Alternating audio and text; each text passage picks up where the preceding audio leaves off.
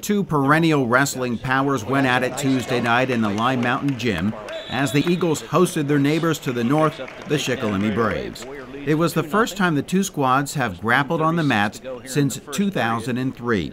The match started off well for the home team as Kenny Boyer was able to decision Dominic Parker at 152. But then Pearson White worked a major decision to start a 4-win stretch for the Braves, including one by forfeit from 160 pounds to 195. The Eagles got a 3-win stretch of their own, helped along by a forfeit in this first period pin by Matty Kohler at 106.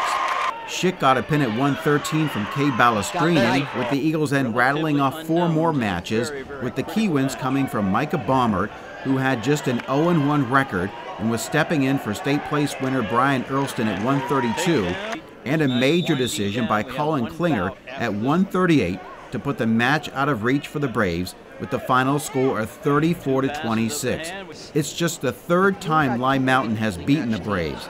The Eagles are now 17-0 and ranked 11th in the state in AA. For SECV8 Sports, I'm Chris O'Rourke reporting.